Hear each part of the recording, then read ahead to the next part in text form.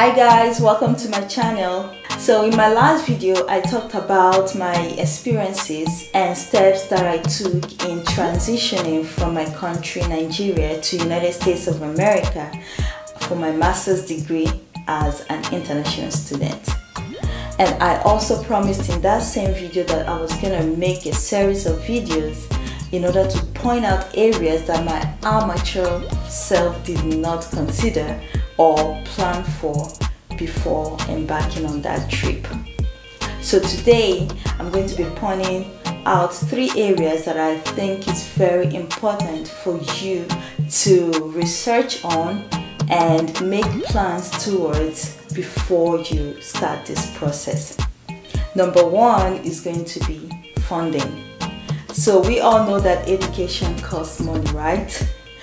And I'm sure you must have done your own little research to find out that you can actually fund yourself or seek for someone to sponsor you as a family member, friend, or whoever that is in your life. That is not the area that I want to touch. I just want to point out that you have to also put into consideration that this particular information that is needed from you in regards to funding are areas that the immigration are very much interested in. Even the school that you are applying for is also interested to know that you can come into this school and pay your tuition and other fees without you being a liability to anyone. So when you are presenting a document to show or to prove that you have a good amount of money to sustain you during the period of your stay in whichever country that you're going to be studying at, it's very important that you are being truthful doing that. Do not say something else and in the statement you have a different story going on. You have to make sure that the amount of money that you claim that you have in your account matches what is on the document that you will be presenting to the school and the immigration whenever you go for your F1 visa interview. So having talked about that one, another pointer that I have today for you is for you to make sure that you research the school in question. Do not pick a school just because you love the landscape. I mean, there's nothing wrong about all that, but you have to really be careful and research the school that you are interested in. Take this from me, because in my own time, I didn't have that opportunity because we've already picked out my school solely because I had an uncle that is a professor in this particular school. But for you, now you're getting a first-hand information to ensure that you are picking the right school that will offer you something that you could work with, something that could assist you to make your stay a little bit easier, both financially and every other area that could benefit you. So one thing I know that you should do whenever you're considering a school is to find out that this particular school has an international office that is solely bent on finding information that will guide you all through your stay in the school. Find out from your counselor if this particular school is located in an area where you could work. Find out how many hours you can be able to work. Find out if can you work outside the school. Find out if they can pay you minimum wage. Every state has its minimum wage. Sometimes some schools are even generous enough to pay students more than the minimum wage. Ask questions, send emails, call them on the phone. Find out if there are stores that are around the school, distances to go to the hospital, transportation system set up to assist the international students. Because there are times you will need to go to the hospital, right? There are times that you will also need to go to the stores. There are times that you also have to go out to get food. Another thing that you also have to ask questions on is if it's necessary for you to stay inside the school, like the school dorms. In my own time, I stayed for my first year in the dorm, and it wasn't affordable at all. It was very expensive. But the good thing is that the school offers you the opportunity to live outside the school if you choose to. So what I did was, after the first year, I went ahead to get a house outside the school, and I stayed with my cousin and we shared the rent. In doing so, that really cut a lot of expenses that I used to put towards housing. So that is something you might want to consider when you arrive to your school. You might look around and see who you could share the rent with and stay outside the school to save money.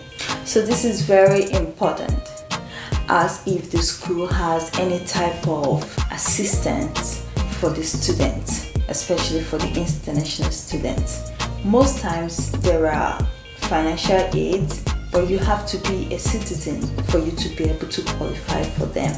But then again, there is also some financial programs that are set up for the international students. Another area that you might want to consider finding out if they have such thing available is cafeteria, because it's fairly cheap when you eat in the school instead of going out to eat at the fast food stores. When it comes to shopping for books, school will give you a list of the books that is required of you to use in every particular section, but you don't have to go by their own list. You don't have to buy from them because it's very new and it's gonna be expensive. An option is for you to look for thrift stores. You can ask around. There are stores that can sell you fairly used books or used book, and all these are going to be in good condition for you to be able to use them. You can even sell them back once you've completed using these particular books. You just have to ask the right questions, and these are ways for you to save money. People that were already in the system showed me how to do it.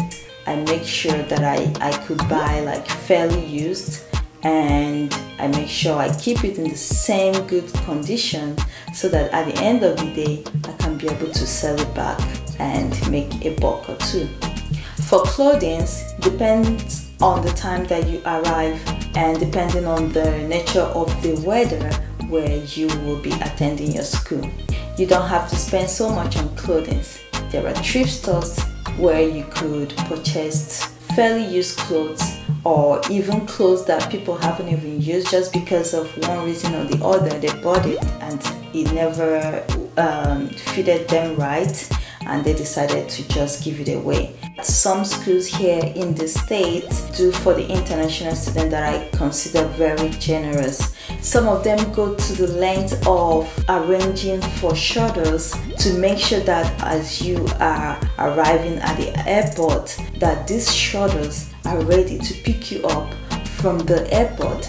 I mean, coming in for the first time into the state could be challenging for you to be able to navigate from one point to another, because we are talking about a new place that you haven't been to before. If you don't have anyone here to help you out, wouldn't that be very kind of a school to have such system set up to come pick you up as you are arriving here? You know, that puts your mind at rest, that you don't have to worry about you getting lost. I learned about some schools that have systems set up to help you as you come here to have access to phones. They even go ahead to pay for the particular airtime that you will be using. I mean, like for the first time that you start using your phone, all you have to do is when that particular month expires, then you start paying subsequently. I mean, no one did that for me whenever I got here. These are perks that if I had known about, or if I could have afforded, I would have gone for such schools that I know goes at any length to make sure that I have a very seamless transitioning. When you get to the school, definitely is in your court to kind of create your own support group. I mean, go out there, make friends, try and learn about organizations that are in the school. I remember at the time I was in school, the international student was one of the groups that I joined, and it really helped me. It uplifted me. I met different people, I made friends, and everyone carried each other along. Everyone pitched in one time or the other to make sure that everyone is doing okay. They ask about you when they don't see you. They offer sometimes even to take you for grocery shopping. They offer to assist you in one way or the other. So these are groups that you should be looking out for, and make sure that you join one. Moving forward to the third but not the least point that I have today is climate, weather. Some areas here in the United States of America are warm, some areas are pretty cold, so you decide what you like. For me, I know that my African sisters and brothers definitely complain a lot about the areas where it's cold. So if you're someone who doesn't like the cold weather, you might want to consider these places that stays warm, and it's up to you to ask questions to know for sure before applying in such places.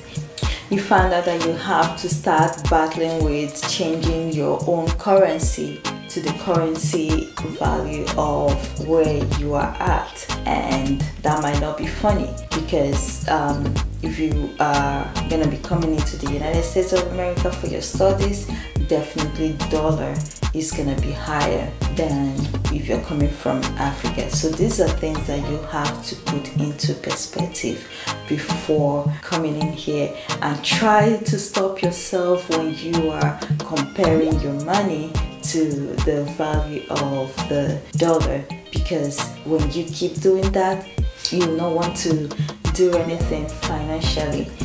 Okay, all you have to do is learn the value of the currency you're working with at that particular time. Just go from there. Okay, thank you so much for joining me today, and hope to see you in my next video. Have a good one.